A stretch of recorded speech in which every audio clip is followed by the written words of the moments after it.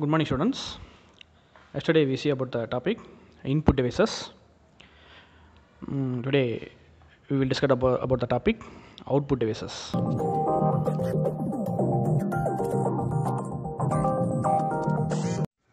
This is the objectives in output devices. First one is monitor, second one is plotter, third one is printers and its types, fourth one is speakers, last one is multimedia projectors. The first one is monitor. Monitor is a basic output devices and it gives soft copy output. Monitor is also one of the important part of computer because without monitor we cannot see anything. So that is the standard output device. It is also known as screen, display, video display or video screen. It looks like a TV. Pixels on a monitor are formed with pixels elements called pixels. There are many types of monitors available such as CRT, LCD and LED. CRT is a cathode ray tube, LCD is liquid crystal display and LED is light emitting diodes. The monitor works with the VGA card. VGA means video graphics array. The first computer monitor was part of the Xerox Alto computer system which was released on March 1, 1973. See the diagram. This is the first computer monitor. The next one is plotter. Plotter is one of the output device that is used to produce graphical output and papers. It uses single color or multicolor pens to draw pictures. The plotter means nowadays we've seen about the flux printer like that. Next one is printers. Printers are used to print the information on papers. It takes the electronic data stored on a computer or other device and generates a hard copy of it. Printers are one of the most popular computer peripherals and are commonly used to print text and photos. In the printer, there are two types of printers are used. One is impact printer and non-impact printers. Impact printer is dot matrix printer. See the diagram. This is the dot matrix printer. And non-impact printers, a laser printer, inkjet printer, thermal printer. There are three types of non-impact printers. This is the faster, cost effective and quality. Non-impact printers is like this see the diagram. This is the inkjet printers. This is the laser printer. And finally the advanced one is 3D printer. See the diagram. This is the 3D printer. Next we will briefly see about the printers. Impact printers. These printers print with striking of hammers or pins on ribbon. These printers can print on multi-part using carbon papers by using mechanical pressure. For example, dot matrix printers and line matrix printers and impact printers. See the diagram. This is the impact printer like the dot matrix printer. This printer using a fixed number of pins or wires.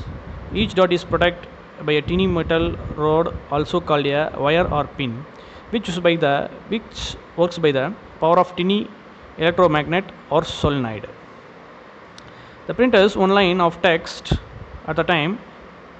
The printing speed of these printers varies from 30 to 1550 CPS. CPS mean character per second. The next is non-impact printers. These printers do not use striking mechanism for printing. They use electrostatic or laser technology. Quality and speed of these printers are better than impact printers. For example, laser printers, inkjet printers or the non-impact printers. The laser printers mostly work with similar technology used by photocopies. It makes a laser beam scan back and photographs a drum inside the printer, building up a pattern. It can provide every good quality of graphic image. The DPI means dots per inch. One of the chief characteristics of laser printer in their resolution is how many dots per inch. The available resolution range around 1200 dpi. So approximately it can print 100 pages per minute. Next is inkjet printers. Use color cartridges which combine the magenta, yellow and cyan inks to create color tones. A block cartridge is also used for monochrome output. Inkjet printers work by spraying ionized ink at a sheet of paper. The speed of inkjet printers range from 1 to 20 ppm. The ppm means page per minute. The next one is speakers. Speakers produce voice output.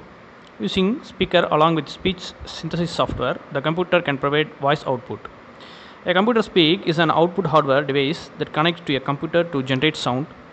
The signal used to produce the sound that comes from a computer speaker is created by the computer's sound card. See the diagram, this is the speaker. The next last output devices is multimedia projectors. Multimedia projectors are used to produce computer output on a big screen. These are used to display the presentation in meeting halls or in classrooms, like see the picture.